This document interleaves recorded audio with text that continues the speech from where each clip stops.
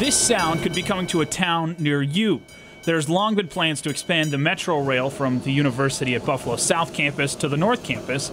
Now we're getting a better idea of where those proposed tracks will be. The NFTA says it'll be more cost-effective to construct tracks on Niagara Falls Boulevard compared to Bailey Avenue. It makes more sense to us. Brian Kulpa, the Amherst Town Supervisor, believes the proposed light rail will help businesses on Niagara Falls Boulevard. Every community, in the U.S. who's serious about revitalization, who's serious about revitalization of some of their big box retail, who's serious about bringing in dynamic companies to set up within a university district, are doing so and planning it around mass transit options. The new proposed route puts the above-ground tracks right on the Amherst-Tonawanda border. This route would cost $200 million off the final price tag.